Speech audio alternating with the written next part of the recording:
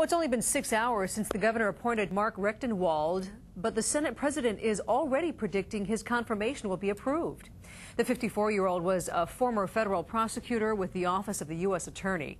He served as director of the State Department of Commerce and Consumer Affairs and spent 2 years as Chief Justice of the Intermediate Court of Appeals. He has spent the last year as Associate Justice of the State Supreme Court. His extensive experience in contrast to the governor's rejected nominee, Catherine Leonard. But experience is not the only reason his confirmation should go smoothly. KITV4's Daryl Huff, who covers both courts and the legislature, is here to explain why. Hi, Daryl. Hi, Laura. You know, that resume is important for the man who will have to manage the state's sprawling court system. But the other side of his background, his legal history and rulings, is the other reason Democrats who run the state Senate are comfortable with him.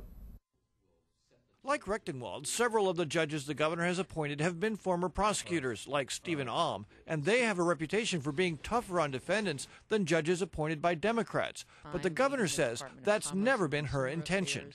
I didn't look at the list and determine who was or was not a prosecutor. In fact, Recktenwald angered prosecutors and made prosecuting speeders harder for police when he wrote for the court's majority in a case called State versus Fitzwater, a ruling that demanded more documentation that police car speedometers were accurate.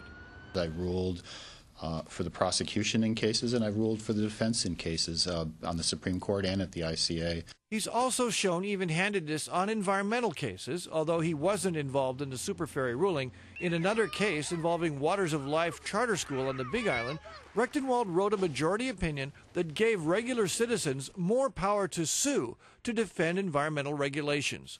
Have an open mind, follow the law, and be impartial and fair. I didn't talk with him about it in those kinds of terms. I talked generally about the rule of law. The Senate president predicts easy confirmation for Recktenwald, partly because Democrats will see that he's not following the governor's legal agenda. I think that he probably will display a very well-balanced situation in terms of how he leads the court in terms of the policies. And now another reason for Democrats to like Recktenwald's appointment, it's simple math. If they'd approved Catherine Leonard, Lingle would have had a majority on the 5-member court.